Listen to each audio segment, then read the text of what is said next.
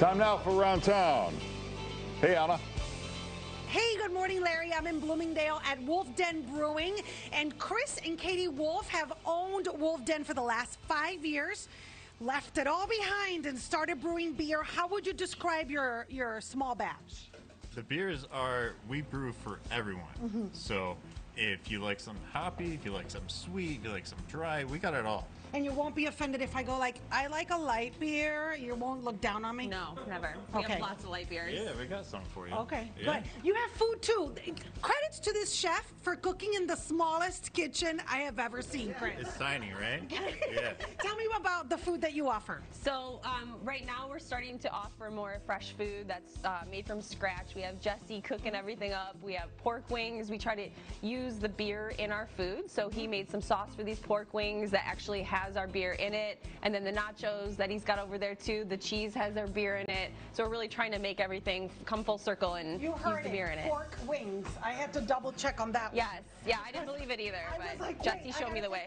But Jesse showed us the way. And he uses a very special beer, which is Thrive. Do you do this often, these collabs with nonprofits? Yes, I love that. We love doing we love doing collabs with non-for-profits. We're constantly giving back to the community. Our support here is awesome from the city, from our customers. They love what we do and they support it. So And this one, I love the can you designed for the Northern Illinois Food Bank. It's their 40th anniversary. You're looking at video of their warehouse in Geneva, right, Julie? That's correct. Okay, tell me a little bit about what happens there. At our facility in Geneva or in Joliet, Lake Forest, or Rockford, you can come and volunteer with us. We always need volunteers. We're going to have you sort, repack food, and you're going to have a great time. And so, what is this collaboration with Wolfden like?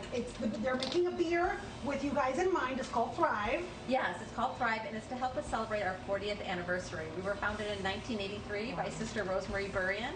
She saw the need in the suburbs of Chicago and said, let's do something about it. Let's make sure everybody has what they need to eat. And so, every dollar? For every pint sold or can sold, $1 will come to the food bank. So come out here to Bloomingdale and enjoy a good beer. So you can have it here at this awesome haunted brewery, or you can go to you're having a gala. Yes, we're having an event on June 22nd at Drury Lane called A Taste That Matters, and you can try it there as well. Join us. I love it. It feels very community-like because all these guys, don't call them drunks, they're here because they're committed to the food bank and giving back. And so they came here and they have been the best crowd we've had in a while. Thank you so much. Thank you. You met between the Cubs fans and the South Side Irish. I love it. Guys, thank you so much. Good luck Thank with everything. you. And now you know, Thrive. Come have a beer here in beautiful Bloomingdale and help a wonderful cause. Back to you.